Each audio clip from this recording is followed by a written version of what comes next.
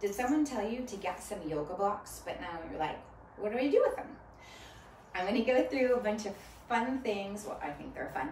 Great things you can do using these blocks. A lot of hip opening, stretches, but also using them for stability and some assistance as well. I'm gonna start with one block. I have just foam blocks. They're very, very light and they have some softness to them, but they're not mushy. So I'm gonna start with it down and have a seat right on top of it. Make sure your hips are planted right on it. And just start with the feet together, knees open. You can hold on to your ankles and just sit here, do some breath work, relax your shoulders. You can go into a forward fold and just get a deeper stretch into your hips. Just make sure that you're nice and planted right on top of it and you're evenly on it. You can also extend the legs out in front of you. If your hamstrings are tight, this is nice to lift you up a little bit more and to try to open up the hamstrings. You can go into a hamstring stretch or just roll down. And also releases through the back. If this is still a little bit too extreme, you can bend one knee and then just go down one leg at a time instead. All right, so while I'm down here, I'm gonna come around and lay on my back and place the block right underneath my hips. So I wanna make sure it's not on my low back, it's right where my sacrum is. It's nice and supportive. Again, a little bit of a deeper hip opener is now I'm gonna open my knees out like I was seated before. And this is a deeper hip opener, also opens up through the sacrum. And you can even rock a little side to side or just hold here and breathe into this stretch. Take a few deep breaths and just feel that release. Try not to force anything, just breathe. And then carefully assist the legs back up, especially if you're gonna hold that position longer. Now I can get a deeper hip flexor stretch with the block like this. I'm gonna slide my left leg out and hug my right knee in. Now I wanna watch, I'm not gonna pull my right knee so far that I start to lift my butt up or I hike my hips up. So I'm just gonna pull where I need and I'm gonna push down through the opposite leg to feel that opening. Can also open the leg out to the side and then feel a little bit of a deeper opening through the hip. Bring it back and you can find a hamstring stretch. And if we flex and point our foot, finding that nerve glide, nerve stretch down the back of that leg.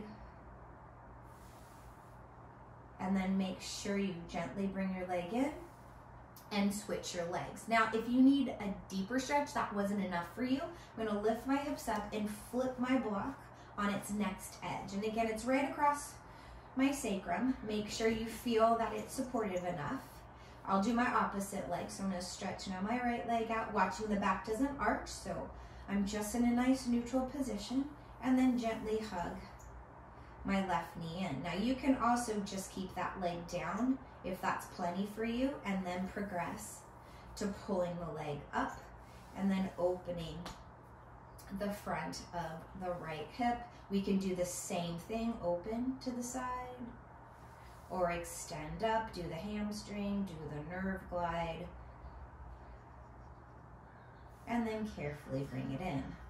Now you can bend both knees and just hold here as well to start to assist in doing some modified back bends. If this is plenty, just hold here for a moment.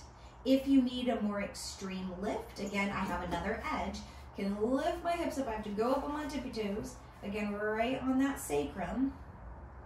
And now this is a very big opener. I wouldn't do that other hip flexor stretch. I would just stay right here. Make sure you're not on your neck, you're on your shoulder blades, and just hold and breathe into this stretch.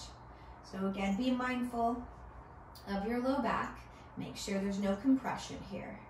Again, this is more of an extreme position. Only do it if you're ready. And then I'm going to lift and slowly lower back down. Now while I'm here, I can do some more bridge work. I can place the block right between my legs to make sure I'm staying lined up and I'm not moving my knees anywhere. And then we can do our bridge work this way. So we exhale, tuck, lift the hips up, pushing the arms down. Again, finding that opening into the front of the hips, squeezing the glutes, squeezing the block, and then rolling on down. Right? I'll do it one more time.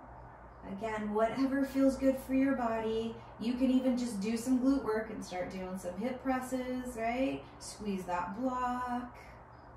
If you want to get more butt work, we can extend a leg, right? Find that stability. That's what's great about this block. And roll back down.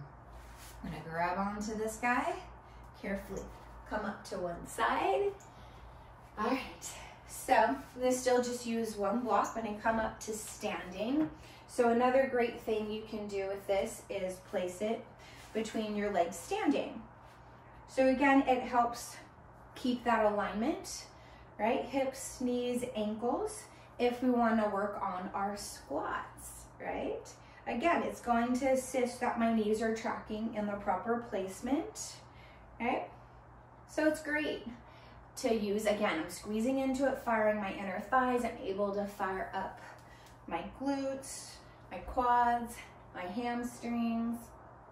So again, a great tool to work on our squats, okay?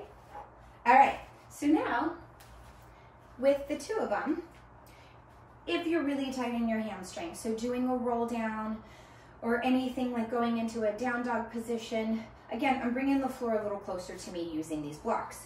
So as I'm here, I'm gonna go into my roll down, and I have them here and I can rest my hands on them, right? So if I'm not quite at this tight, then I can flip them and go down a little more and just rest my hands on it and hold here. So if you're doing any stretches here, I can do one knee at a time, right? If you're not able to get the hands to the ground, right? And then I'm gonna bring it up and I can hold and then roll back up.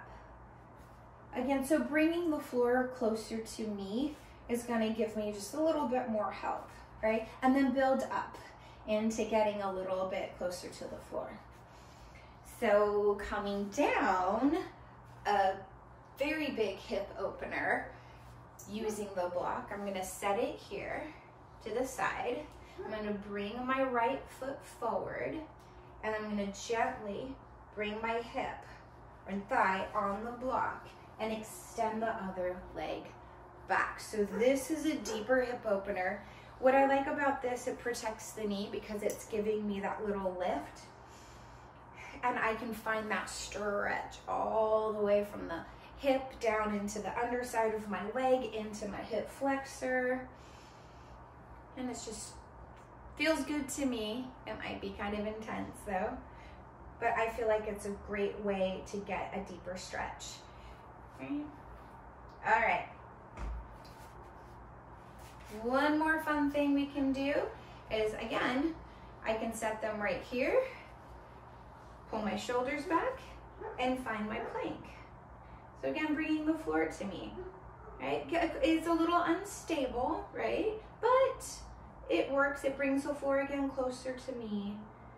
It's a great way to practice if you are doing your lunge stretches, right? And you have a hard time bringing your foot forward or bringing your foot back into a lunge stretch, or going from a plank up to a down dog or up stretch position and bringing the foot forward. So great way, like I said, to bring the floor closer to you. So some fun little ways you can use these blocks. There's a lot more we can do with them, but I hope you are enjoying using the blocks. And if you have any questions, let me know and I will be sure to answer. Thanks.